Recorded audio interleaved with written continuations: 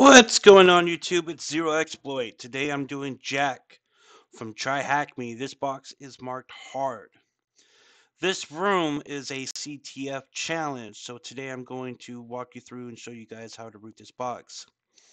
The tools that we'll be using is Nmap, wpscan, Burp, and pspy. We start by enumerating the box to see that it is running WordPress. We'll then use the wpscan tool to enumerate users and get some credentials by brute forcing the application. Now, in order for us to get a reverse shell, we need to escalate our privileges from normal user to administrator on WordPress. We'll then edit the PHP file and inject our reverse shellcode and get a reverse shell as user www.data. We'll then find a file in the home directory called reminder that tells us there is a backups folder somewhere on the system.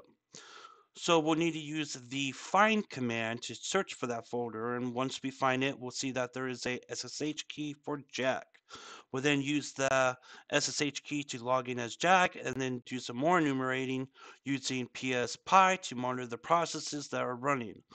We'll notice that root has a cron job running every minute, running a script that imports the OS module, which we have read and write access to. We'll modify the OS module and get a reverse shell as root. So just to let you guys know, I have done this machine already. And since this is your guys' first time, I'll be attacking this machine like if it was my first time, so you guys can see the full process. We'll also be using Google and Searchpoint to do some researching and find some exploits. So other than that, hackers, get your laptops ready. Let's get to hacking. Exploit. Hackers attack. Warning. Warning. Failure.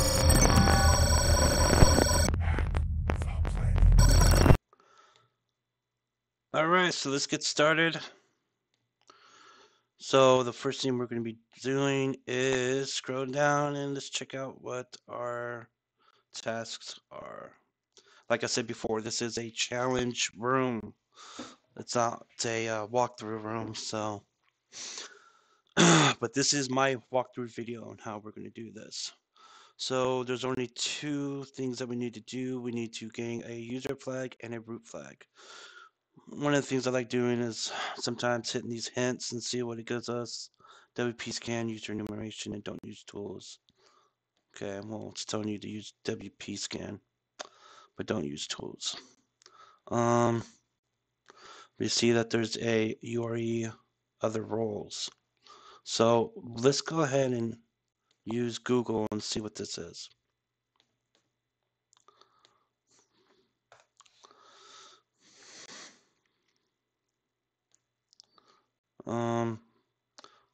Click on this one right here. This seems like a old Lone Hub walkthrough on WordPress. Let's look for our initial enumeration tool for all WordPress sites is always wpscan. Okay, vulnerable plugins. Two plugins are worth looking into. No, we're not looking for that. We're looking for the password guessing, credentials found, some vulnerable plugins, plain view, activity monitor. Oh, that's not what we're looking at. Triggering, reverse shell. Here we go. User role editor. So researching the vulnerable plugin shows that a user can submit arbitrary roles such as administrator when editing their own profile, and the plugin will then give them that role. This looks simple enough to exploit manually. Use Burp Suite. Gotta update the profile and use Burp Suite, and then add at URE other roles equals administrator at the end of the post data, and then forward the request and follow the redirect. Okay. All right. Well, that looks easy. Okay, so it's also telling us to add jack.thm to the Etsy host. All right, so let's go ahead and we'll deploy the machine. All right, we'll copy this IP, and then we'll export it, and then also store it in the Etsy host file. So this export IP is equal. Now the reason why we're exporting the IP is so we don't have to enter it all the time. We can use a simple $ in uppercase IP whenever we need to use that IP. And I'll show you guys an example of that in a bit. All right, so v Etsy hosts. Okay, so enter the IP right there. Oops. All right, tab, and it was jack.thm. Go ahead and save that. All right, so let's do our Nmap scan, tag SC, tag S, oops, B, O, A, save it in the file Nmap as scan, and then we'll do the IP. As you guys can see, this is what I mentioned earlier. Don't have to enter the IP, just $ uppercase IP, and the scan will run. Now, while that's doing that, we can go back here again and we can check out the website. So jack.thm. All right, so Jack's personal site, blog for Jack's writing adventures. Still connecting. So let's go ahead and scroll down. All right, so Jack is visiting Overlook Hotel in Colorado. See where that takes us. Takes us to another web page. Okay, we can leave some comments. Nothing interesting there. Sometimes you can hit Control U, and with these CTF challenges, sometimes they leave little hints in the source codes of the HTML, which I don't see anything. Usually be in like a little like color green. Okay, so there's nothing there. All right, let's check and see if that scan's done. It is. We got 2 ports, 22, running OpenSSH 7.2, and then we have port 80 running Apache 2.418. And then, as you can see, we have a WordPress 532, and it has a robots.txt. Disallowed entry for wp-admin. So we can actually go ahead and do jack.thm wp-admin. Should take us to a login page, which it does. So here's a login page. Now we can use wpscan to, oops, spelled clear wrong, to enumerate for users. And I have a script for that, actually, not a script, but a little cheat sheet. Can't always remember every command line, so I always like to, actually, we'll just go ahead and put jack.thm. Now, this scan is going to take about a minute or so. So I'm going to pause the video as it's doing its thing, and then we'll be right back. And then I'll scroll through everything to show you guys. So go ahead and let that do its thing, and we'll be right back. Okay, we're back. The scan has been completed. As you can see, we got 3 different users right here. We got Jack, Wendy, and Danny. Now let's go ahead and scroll up and let's see if we can find anything else interesting at all. Okay, so let's see. Okay, it's a WordPress Ghost Scanner. Oh, not interesting. Nothing interesting here. Wait a second. What was that? Well, this is a good thing right here. It says right here, it says XML RPC seems to be enabled. Now we can actually use this to brute force the login, which is a good thing. So since we got 3 users, let's make a quick little user file for usernames. So we'll call it users.txt. We'll do Jack, Wendy, Danny. So we go Jack, oops, Jack, Wendy, and Danny. Go ahead and save that. Now that we have that. Okay, good. Now I have another one right here for brute forcing with when P's. Just go ahead and copy that. We'll actually put Jack at the end of this. Yeah. Use a cheat sheet.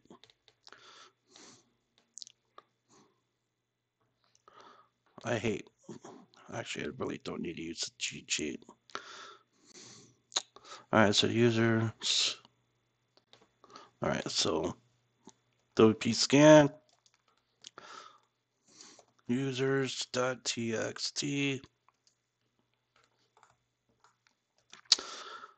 or user share wordless. And we're doing fast track. And then tag URL is jack.thm. Now I'm going to go ahead and pause it because it's going to take a minute for it to do this. So I'm going to go ahead and pause the video and we'll be right back. All right, we are back. We have finished with the brute forcing for the login page. As you can see, we have a username and password, Wendy change later as the password. So we scroll up in case you guys miss out. Just does a bunch of this stuff. So we can go ahead and log in to this, which was Wendy, and change later. No, we don't need to save it. While that's doing that, okay, let's go ahead and clear that out. Let's go ahead here back to notes. All right, so we've got WP creds. No, we won't do WP, we'll do WordPress creds. Username Wendy. Pass WT. Change later. All right, so we are now on the dashboard, and as you guys can see, we don't have any, we're not admin, so we need to elevate our privileges from a regular user to administrator. Now, as we can see right here, actually, no, right here, and the hint, it was mentioning something about URI other roles. And as we read earlier, we can elevate our privileges to administrator by taking advantage of the user role editor. So what we have to do is come back here. Got to go to profiles and then scroll all the way down to the bottom where it says update profile. And then need to set up our burp proxy and then start our burp suite. While that's doing that, okay, so let's go to next, start burp suite. Scroll down here, mention something about put your other roles at the end of the request. Okay, so let's go ahead and go to proxy. Nope, that's intruder. Go to proxy. Come back here. We'll go ahead and copy this right here.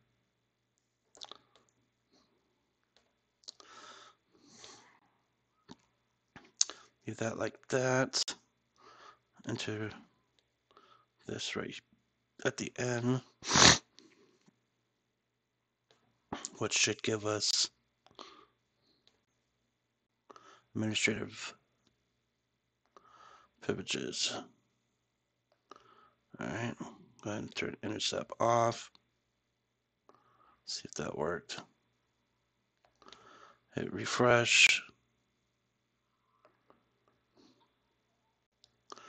All right. Let's go back here again. Okay, update again. All right, yeah, this is a little different.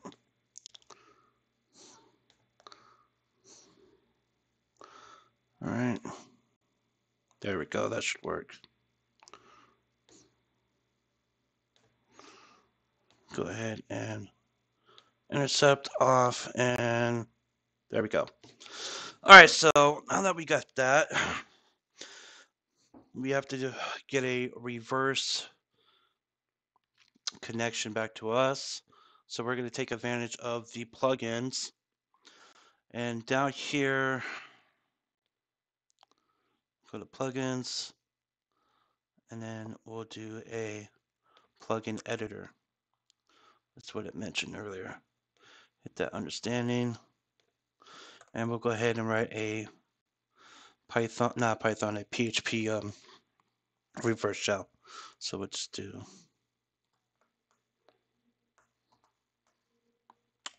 PHP system.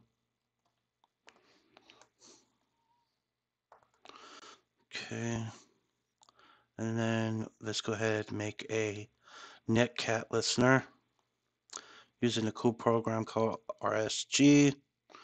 Ton 0. And we'll do import 9000. This will give us a bunch of different reverse shells, payloads. So the ones we're going to use is the netcat one. This one right here. All right. Let's go ahead and set that up to LNVP 9000. All right, now that we got that,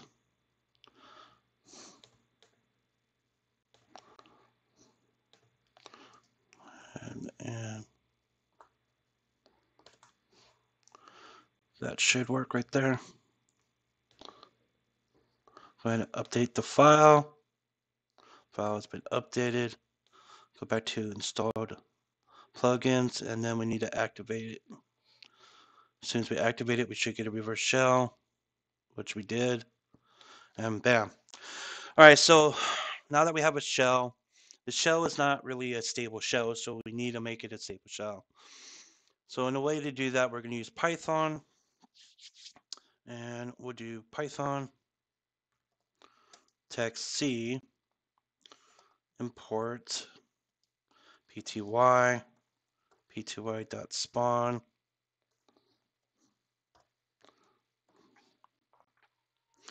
All right, then bash,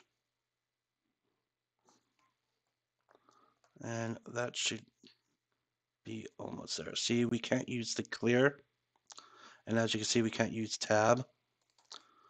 Okay, and we can't use it up. If we use up and down, it does that, so it's still not stable enough. So what we do is hit Control Z, right, and then type in stty minus echo, and then raw. We're going to hit enter. Then you're going to type in FG and then enter twice. Okay. And now we need to export a term. So export term is equals to x term. The reason why we're doing this is so we can be able to use the clear function, as you can see. All right. So now that we got this, we can go ahead and see where we at. Let's go to the home directory. We got Jack. Let's go inside Jack. Let's go ahead and clear this up. Hit ls, and we have a reminder.txt and the user. So let's go ahead and cat that user. Let's go ahead and copy that and paste it. right here. Oops. Let me get this done with. Now that we got that, let's go ahead and read that reminder. All right, so please read the memo on the Linux file permissions. Last time your backups almost got us hacked. Jack will hear about this when he gets back. Okay, so we need to find those backups. So we use the find command. All right, I actually have the find command right here. All right, so file, type, and then name. All right. So we do find / type D. Name is backups. Tech ls to dev null. Okay. There's 2 O's.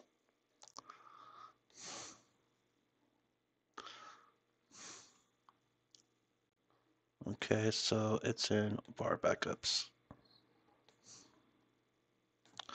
All right, so clear cd into the var backups ls, and here's the SSH key right here. So we'll go ahead and cat the ID u RSA. Let's go ahead and copy this.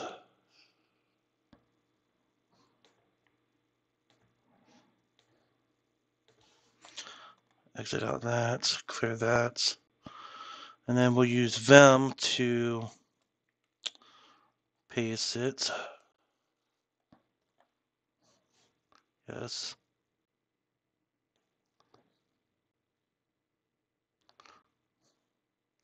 Yeah, I don't like that one bit.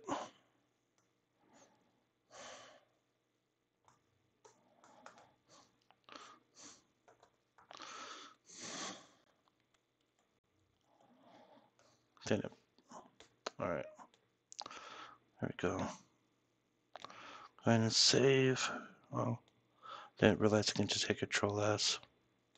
All right, and then we need to add permissions to it. So we use mod 600 ID RSA. All right, and then we're going to use SSH tech ID and jack at $IP. I hit yes. Should give us a shell. Yep, got that. All right. So now there's a few things that we need to do. We can go ahead and exit out this. Exit out.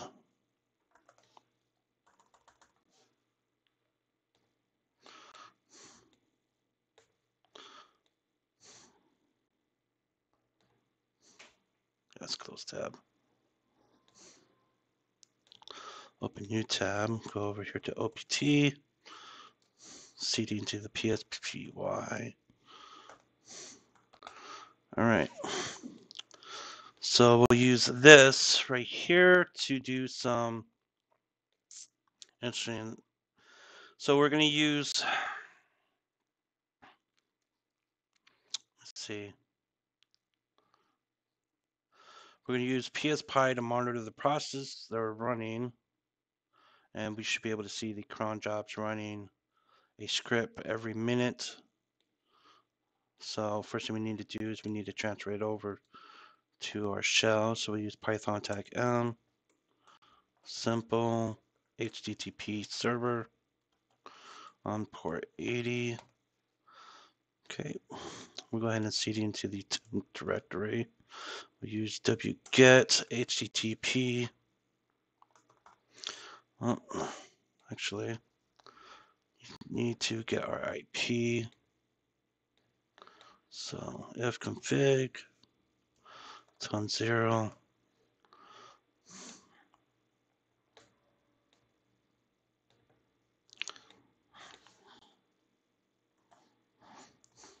pspy 64.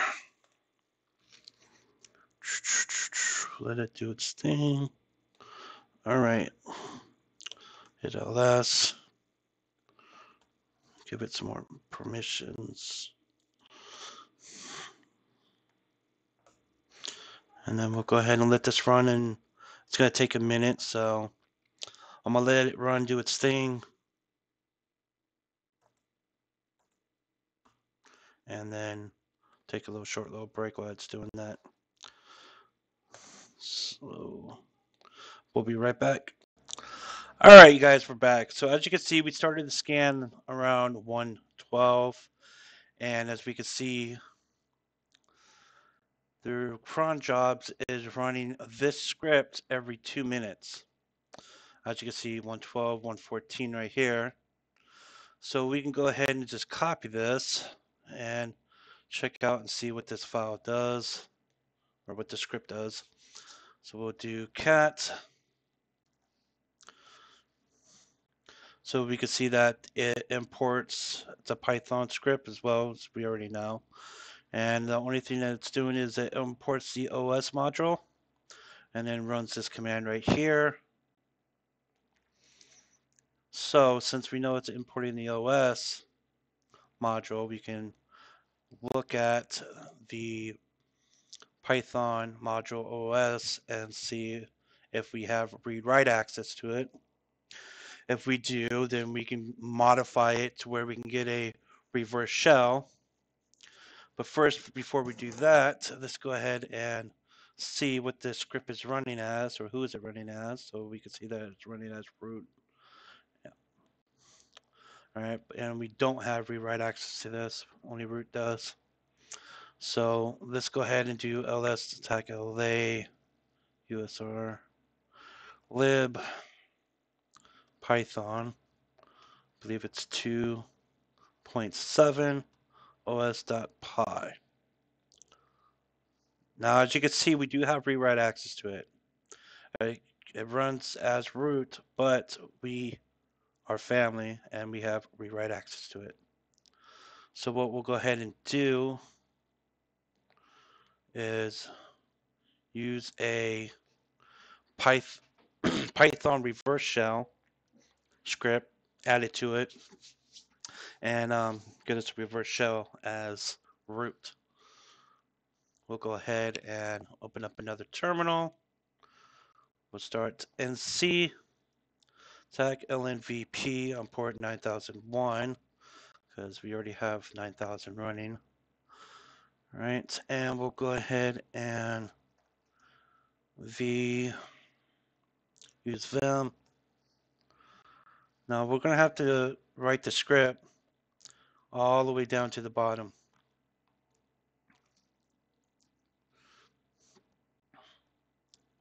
Luckily, I don't really need to write it. I already wrote it earlier. So basically, we can just copy and paste it. I wrote a Python script for this earlier when I did this the last time, so it kind of saves me time on having to do it right now.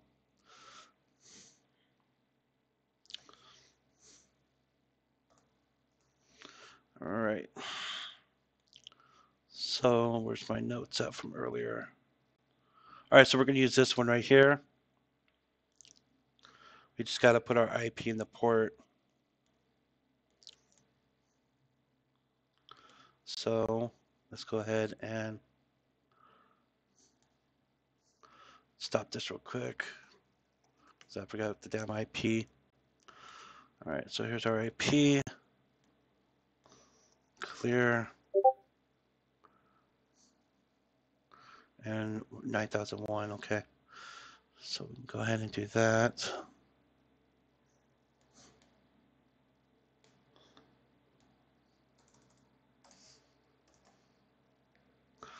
And we're doing port 9001. All right, so this is a simple reverse shell for Python. I actually had to use Google to figure this out. I already know about using the S sockets and doing all this right here. So, but for some reason when I did just all this, it just didn't want to work. So I figured out a different way to do it.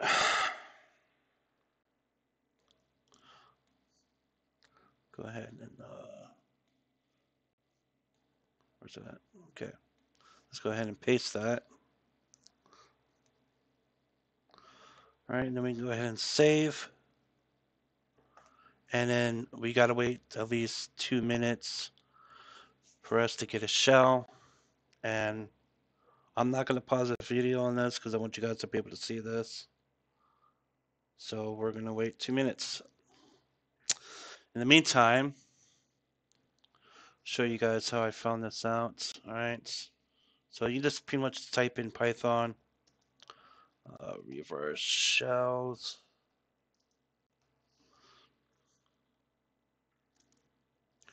And you get these reverse shell cheat sheets.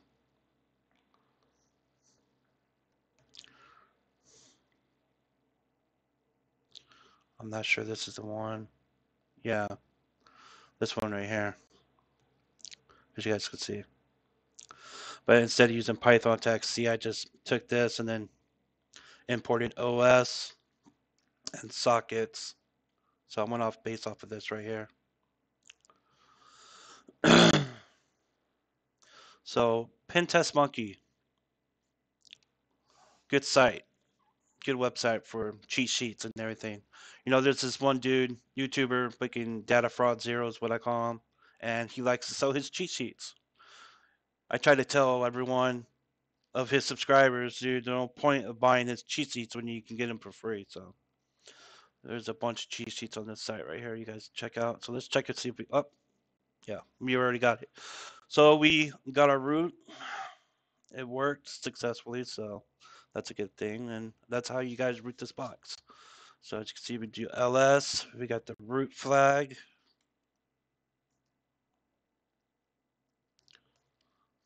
And we'll just copy this. Go ahead and paste it. And we're done. So this is how you guys root Jack. I hope you guys love this video. If you did, please like, share, subscribe, and leave a comment. You guys have a great day and keep on hacking.